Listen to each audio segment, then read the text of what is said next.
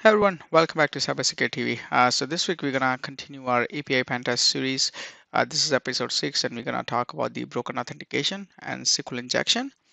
So broken authentication is very common term in the OWASP top 10, and which is most always applicable to the web applications, right? And when I say broken authentication, there are several vulnerabilities which attackers try to exploit in order to gain advantage. And things like credential stuffing, they would try like a brute forcing the passwords or usernames. It would try forgot password weakness. Some there is flaw in the forgot password would lead you access to the actual application. The other thing they might also do is things like session management attacks, like stealing the session tokens, doing the session hijacking. So these things ultimately result in the broken authentication. Now you're mostly seen this is very easier to exploit because you can see in the web applications, you see the login screen, you try different payloads and see you might get some error message on the web page. You might get blind SQL injection and you capture with the burp suite. So this is all easier. What if you need to find the same vulnerability in the API where you do not have any UI? It's just the backend API, which does communication in the backend, and you have been tasked to test it. So there's no web, so you can generate and proxy the traffic to the burp. So this is where we're gonna go back to our previous API implementation and see if there is any broken authentication which we can bypass and gain access. So what I'm gonna do is first off, let me open up the Postman here, and this is the API that we have been using. And if we send the username password, which is of course not the right one, and we need to bypass this, we want to get the session token.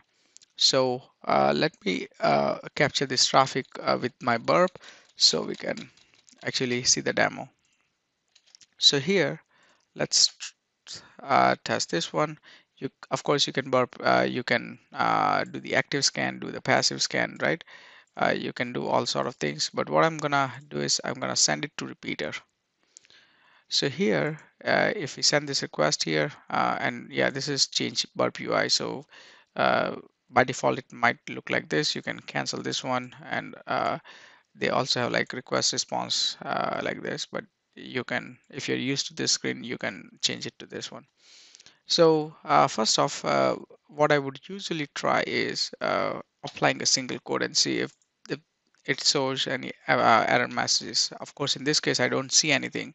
So the next thing I'm going to try is I'm trying to put the SQL injection payload and see if it really works. So how you would usually do is like the simple SQL query, right? And then you would comment out the remaining thing, and that's it. Yeah.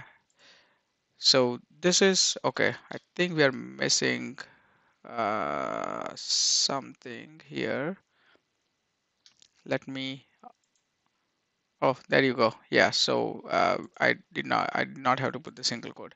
So here with this particular payload, of course there was no UI, but you can still exploit not just the username parameter. You can try the same thing in the various headers, like including this, this payload where it says format.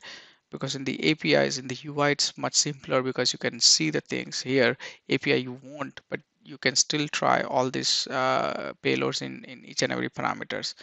Now, since we also scanned it and okay, so the burp also detected the SQL injection.